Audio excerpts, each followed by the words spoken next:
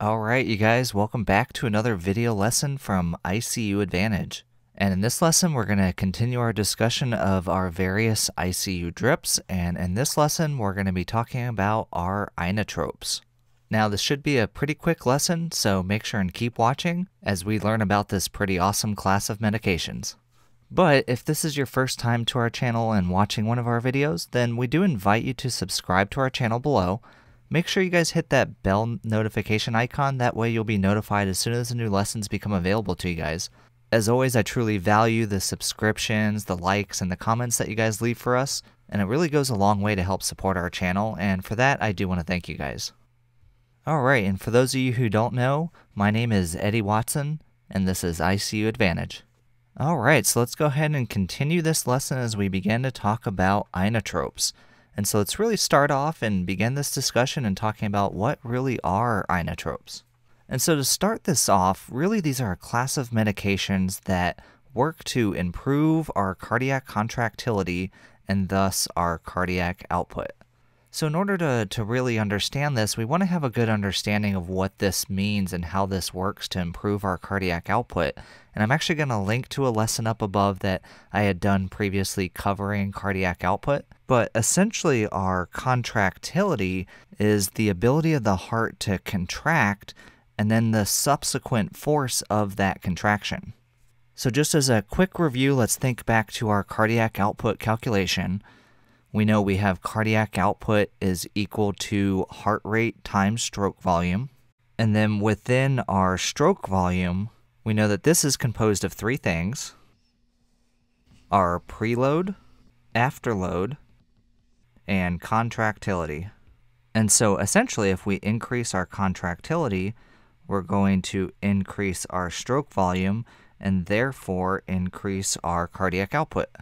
And so these class of medications are going to be specifically working to increase that contractility, like I said, with the end goal of raising our patient's cardiac output. And so really we're going to be using these medications in low cardiac output states, and most notably of these is going to be our patients with heart failure. And so again, I'm going to link up above to the playlist on heart failure that we had done not too long ago that really kind of talks about this. So we know what these medications are supposed to be doing, but the real question is, how do they achieve this effect, as well as what are the medications that are a part of this class? And so when we talk about how these medications are having this effect, there's really two primary ways in which they do this. One is by either impacting our sympathetic receptors, or the other is by inhibiting an enzyme called phosphodiesterase. So we're going to talk about each of these here, and we're going to start off in talking about a group of medications that we like to call our catecholamines.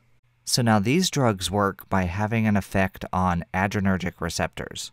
And essentially all of the medications are going to have an effect on our beta receptors, so our beta 1 and beta 2 receptors. And again, if you remember, the primary effects of the beta 1 receptors are going to be in the heart, and the primary effects of the beta 2 receptors are going to be in the lungs and blood vessels. But in addition to this, depending on sometimes the dose of the medication that we're giving, some of these medications are also going to have an effect on our alpha receptors. Now, the primary receptor that we're going to focus on is going to be our beta 1 receptor. And in the heart, what we're going to see is an effect of an increased heart rate and ultimately an increased contractility. Now, there are a whole host of different catecholamines that are primarily used for other things, and we did talk about a lot of those within our lesson that I'm going to link to up above on vasopressors. But at the same time, it's important to know that these medications do have an impact on contractility, and while they can be used to achieve some other desired effect, you can also get this increased inotropy with it.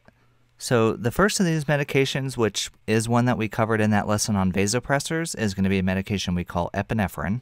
And while this medication is primarily used as a vasopressor, of the vasopressors, this one has the strongest effect on contractility. So when we talked about it in that vasopressor lesson, we talked about that it really is a non-selective adrenergic agonist, which means it has an effect on all of the adrenergic receptors. Although when we do have it at lower doses, it has more of an affinity for our beta 1 receptors. Now, when we look at Epi, we're usually going to find this mixed up in a concentration of 1 milligram in 250 mLs. And our standard effective dose is going to be 1 to 10 micrograms per minute. And Epi has a quick onset of 1 to 2 minutes, and this is something that we usually will titrate every 5 to 10 minutes. So again, typically we're going to be using this for its vasopressor effect, but oftentimes, especially with this medication, you may also be using it to see that increase in contractility and increase in your patient's cardiac output as well. Important to know that this one should be given through a central line. Alright, so the next medication that we're going to talk about that, again, we also covered in the vasopressor lesson is going to be a medication called Dopamine. So typically this medication is going to be used either as a vasopressor or for its effects on the beta-1 receptor and most notably increasing heart rate in patients with bradycardia. But again, just like with epinephrine, we're also going to see this increased contractility. Now, dopamine is going to have a stronger effect on our beta receptors as opposed to our alpha receptors, and in particular in lower doses it's going to be much more selective for those beta receptors, but as the dose gets higher and higher, you are going to see an increased affinity for those alpha receptors. Now for dopamine, we're usually going to find this in a pre-mixed bag of 400 milligrams and 250 mLs, and our effective dose for dopamine ranges anywhere from 2 to 20 micrograms per kilogram per minute. Although for our most inotropic effect, so essentially to be acting more as a beta agonist, that dose is going to be in the range of 5 to 10. Now this one has a relatively quick onset of 5 minutes, and it's something that we're usually going to titrate about every 10 minutes. And it is important to know that this one can be given either peripherally or centrally, but a central line is preferred. Alright, so the next medication we're going to talk about is a medication called Dobutamine, or you may see the trade name Dobutamine. And this is going to be the first of these medications that we're going to be used primarily for its inotropic effect. And part of the reason for this is dobutamine has its primary effect on our beta-1 receptors, although it does have limited increase in heart rate as a result of that activation. Dobutamine does also have a strong effect on our beta-2 receptors, which within our vasculature is going to cause vasodilation. So it's important to keep an eye out on your patients because you could see a drop in their blood pressure as a result of this. And it does have a small effect on alpha receptors, although it's not going to be anything significant that we're going to really notice. Now for dobutamine, we're going to find this usually in a premixed bag that comes in a concentration of 500 milligrams and 250 mLs. And do be careful with this medication too, because sometimes people will get this confused with dopamine, especially if they don't have the pre-mixed bag concentrations quite memorized, that they do sound similar. Now these are going to be two very different medications that also have two very similar rates of infusion, so it's really important that you pay attention to these. Now for dobutamine, our standard effective dose is going to be anywhere from 2.5 to 20 micrograms per kilogram per minute. And this has an onset anywhere from 1 to 10 minutes, and if we're going to be titrating it, you're going to titrate it every 5 to 10 minutes, although this isn't one that we typically are going to be titrating to a protocol, and usually we'll adjust the rate based on what the provider is wanting, and if anything, titrating down. Now again, this one can be given either peripherally or centrally, but once again, a central line is preferred. Now the last medication that I'm going to talk about within this group of catecholamines is going to be a medication called Isoproterenol, or you may also see the trade name Isoproterenol. And this is a medication that really isn't used a lot anymore, but you still may definitely come across it, so it's good to know. And this one's going to have primary effects on our beta receptors, so our beta-1 and beta-2 receptors. Now, unlike dobutamine, this one actually has a greater impact on heart rate, and so it's primarily going to be used for bradycardia, but it's important to know that it does have a strong inotropic effect. Unlike dobutamine, this has no alpha receptor activation. But, just like with dobutamine, this may also have that vasodilator effect from the beta-2 receptor activation. So again, it's going to be important to make sure you're keeping an eye out for hypotension. Now for this medication, we're usually going to find it in a concentration anywhere from 1 to 4 milligrams in 250 mLs. And our standard effective dose is going to be 2 to 20 micrograms per minute. And this one has an onset of 1 to 2 minutes, pretty quick. And this one you usually will titrate about every 3 to 5 minutes. This medication can be given either peripherally or centrally. Alright, so that's our group of catecholamines when we're looking at our inotropes. Really, the vast majority of these aren't ones that you're going to be using primarily for that inotropic effect, but it is important to know that these medications are going to have this effect on our patient's contractility, and so I did want to mention them here so that you had an awareness of these medications. Alright, so the other group of inotropic medications that I want to talk about is something that we call phosphodiesterase inhibitors. And so now these medications actually work by inhibiting the effects of an enzyme called phosphodiesterase.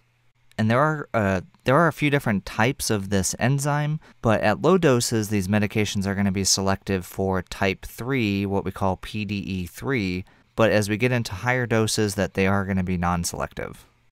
And so just as a quick understanding of how this actually improves our patient's cardiac output, this enzyme phosphodiesterase works on cyclic adenosine monophosphate, or what we call CAMP.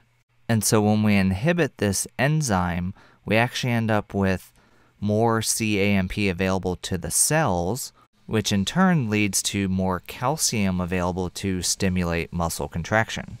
And so by inhibiting this enzyme, we're going to be allowing more of this CAMP to be available to cardiac muscle cells, which is ultimately going to lead to a stronger force of contraction. Now, we are also going to see an effect within our blood vessels. And within smooth muscle cells, the inhibition of this phosphodiesterase is going to prevent the metabolism of something called cyclic guanosine monophosphate, or cGMP. And cGMP leads to vasodilation in both arteries and veins. And this is actually going to lead to a greater vasodilatory effect than what we see with those beta-2 agonists. And therefore, again, we could really see a drop in our patient's blood pressure as a result. Now, when we talk about the drugs in this class, there's really only two medications that we would come across. The first one is a medication called Milrinone, but it's not something that you're probably going to see much, so we're really not going to talk about it here. The other medication that I do want to talk about, and it's something that you will probably come across quite a bit, is a medication called Milrinone, or by the trade name Primacor. So again, Milrinone is going to have its primary effect on our PDE3 and work to inhibit the effects of phosphodiesterase. And this medication we're usually going to find in a concentration of 1 milligram per 10 milliliters. And so you're often going to see this medication in either 5 milligrams in 50 mLs, or 20 milligrams in 100 mLs, or 40 milligrams in 200 mLs. Now, our standard effective dose for this medication is going to be 0.25 to 1 microgram per kilogram per minute. But typically, we're going to find our doses in the range of 0.375 to 0.75. This one has an onset anywhere from 5 to 15 minutes, but it does have a long half-life. So when we're titrating this medication, which similarly to Dobutamine, it's not one that we're typically going to be titrating, more so titrating down as we're coming off of the medication. But this one you would titrate every 15 to 30 minutes, or sometimes even wait longer to ensure that the medication has worked its way out from the previous dose. And with Milrinone, this medication can be given either peripherally or centrally. And so that's pretty much the only medication within this group of phosphodiesterase inhibitors that we're going to talk about. So a very unique medication, quite different than the catecholamines that we find. But all of these medications, either as their primary means or as a secondary effect of the way that they work, these medications are going to be classified as inotropes and really work to increase contractility in our patients, ultimately leading to an increase in their cardiac output. Alright, so that is going to sum up this lesson here for you guys. I hope that you guys found this information useful, that hopefully this lesson gave you a little bit better understanding of what these medications are, as well as some of the differences between these different medications that we find within this class. And so with all that said, I do want to thank you guys so much for watching. If you did find this lesson useful, please go down below, leave us a like, or subscribe to our channel, as well as leave us a comment to let us know what you think, or if you had any questions. Like I said, we love to hear the feedback that you guys have for us, and it really is supportive for our channel, and we appreciate that from you guys. Make sure and check out the other lessons that are a part of this series and talking about ICU drips, as well as take a look at the previous series of lessons that we did in which we talked about the endocrine system.